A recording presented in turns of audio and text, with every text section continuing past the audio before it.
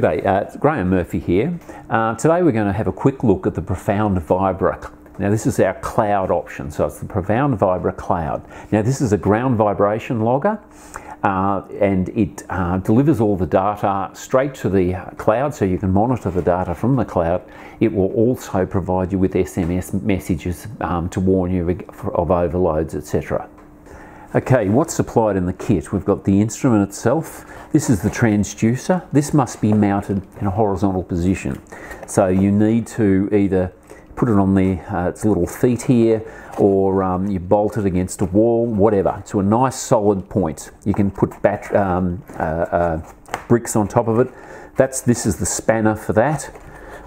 We've also got these two things. This is for pulling the bottle end off this if you need to. It's the access to the SIM card, but there's a SIM card already installed, etc. We've got a charger. It charges up via USB. So this instrument has a rechargeable battery. It'll tell you what the current state of the battery is at any stage when you look through the data. So if there's an issue, then you may have to pull it out of the field and recharge it. Okay. When you rent this, you'll have two choices. Either Tech Rentals can configure it for you, or you'll configure it yourself. I'll just take through the situation where you configure it yourself. First thing you get is you'll get an email from Tech Rentals with a URL to log into with a username and password. You'll then need to log in and configure the system. There is software in here. It's on a memory stick. So we have to install this software now on a PC. You have to have admin rights to that PC. I'll just go through the process of installing the software now. Okay, I've installed the memory stick here, and it's the USB drive. It's popped up. I simply go to this Profound Vibra 4.01 software, and I double click on the Setup Vibra 4.01. Now it will install a driver, and this may not, but it should install. That's it, here we go. Right, now this is where it's asking me for my admin password. So I log in as admin.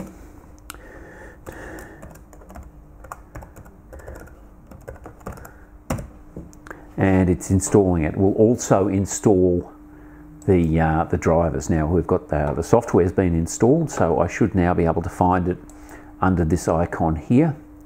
There it is there.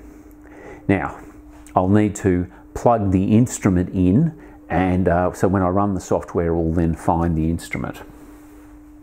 The USB drive plugs into the instrument here. It'll only go one way, and we'll need to plug then the other end of that into my PC here. Right, the instrument automatically pops up. Okay, I'll now run the Vibra 4.01. You may have a later version, but it has to be at least that. It will ask for a license. There it is there, sorry. Here's our license here. When it asks for a license, what we've got to do is we've got to click on open, and we've got to browse to the license file here and open that, and that will then enable us to talk to the loggers, and that's a really important process. Okay, so I don't need to, so I just simply click OK, and that means I've found the instrument. Now I downloaded data in this instance, and that's irrelevant. Right, we need to configure it. So what will happen is the fact that if you click on this here, there's communication settings. Now, this must be checked. We will have this pre-checked for you. The next thing you've got to do is set up a mobile phone number. I've got this set at the moment to my number, and I've given it the name GM. So I've just simply checked this box, entered that number. I go OK. Now, I now have to go to the Vibra. Now, that has set the instrument up for communications. I now need to set change the settings on it. So there's two settings. There's the communication settings, whereby you configure the phone numbers which it sends a message to, and this one here where you change your settings. Okay, we have to give it a name. So it'll be you'd given a name based upon location. I'll just call this TR1. The interval at which you want it to record information, so it's how how finely you need to refine when events occurred. I've got this to 10 seconds, which is fairly high. You'll use DIN 80, peak category, and number of traces stored per hour, I think is what it is. This is the detail, so in other words, the highest detail, if you need to see the actual waveform of the data gathered. So I go OK. It then updates the date and time. It will then sync that time with a particular logger. And now we can come across and actually start to configure the actual logger itself, because we've done everything we need to do here on the PC. Okay, we now need to plug in the transducer. It plugs in here. Now you've got to be careful, this goes all the way in. It's the red line at the top. And if we want to see the data, I've still got the USB connected. I can disconnect that. Okay, as you can see, the menu's up here. Now we've got start menu, change settings. They're the same settings that we set on the PC. So if we've pre-configured the phone numbers for you, you may want to alter some of the settings. Well, it's very easy to change them here. Make sure your date and time is right. Contrast, a few other things, erase data, so you may have a false start on something, I'm not sure. You can test your alarm out, etc., and send it a test SMS. So if I do that, if I hit OK on that, then my phone will get the message. But we'll test it another way here at the moment. Anyway, I'm going to start a measurement. So I go OK. Now it detects the geophone. If the geophone isn't sitting with a bubble and it's approximately upright, it won't pass and won't start. Now you can see the countdown time up here. Right, there's our 10 seconds, so boom, they were the readings in the first 10 seconds. So we had a Z of 2 millimeters per second there.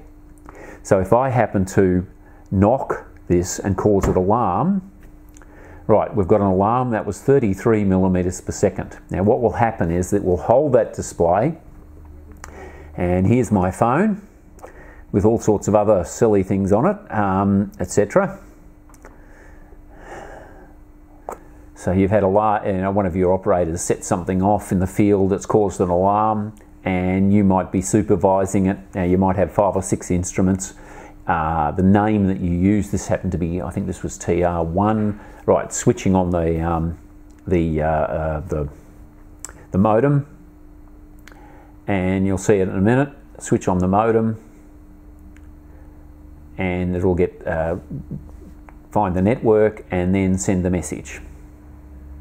Modem initialize, wait for network, and it's boom, sent the message, and there's the message from our warning us that we've had an alarm level. Okay, I've logged into the URL we were given, and username, I've been in there before, so it's I've got to save my password. So I log in. Now, I've placed these icons. One can place the icons showing the physical location of the instruments, etc., and here they are. These based upon the serial number. So you need to record the serial number of the particular logger so you know which one is where.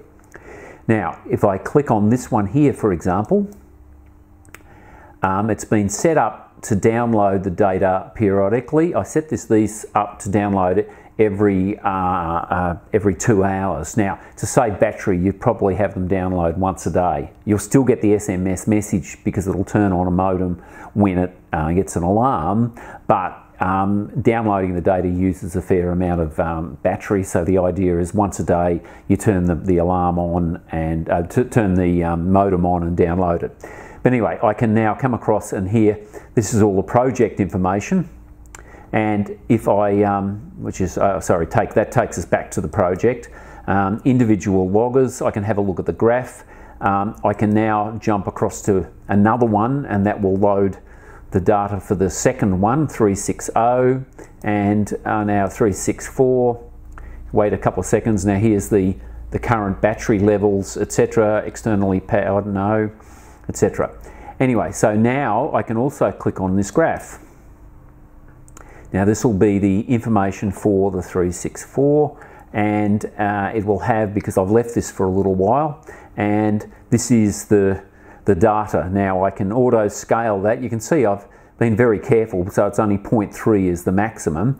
But if I turn around and move along here, we'll find a higher reading earlier. And if I auto scale, it will therefore, you can see the 6.7, that was where I set that alarm off before. I think on this one, I'm not sure. But anyway, so there's the data. It's relatively simple. One can zoom in and zoom out, auto scale, etc. You can see exactly what's going on. We can turn around and pick a different instrument for the same time period, so we can compare that reading. That was 347, so these are the readings for 347 and 360 instrument, etc. And that one, you see it's very low there, and I can hit auto scale on that one too, etc. So in other words, even using the same scaling, 360, 347, when it downloads and transfers, etc., the graph will change, 364. So we've got visibility, we've got everything we need, all the data's being downloaded. We can now monitor this stuff and keep an eye on what's going on. Now in this instance, you've got a very low value over here. So if I click on auto scale, it'll come back to something reasonable, 0.25. So this is stuff you don't need to worry about. But you can see how there are movements, different locations across the site. You can see if somebody bumps one, it's pretty obvious because the others won't move, and all this sort of stuff. It's very easy to monitor from here. You can get different types of graphs. You can also download data from the site as a CSV file, etc.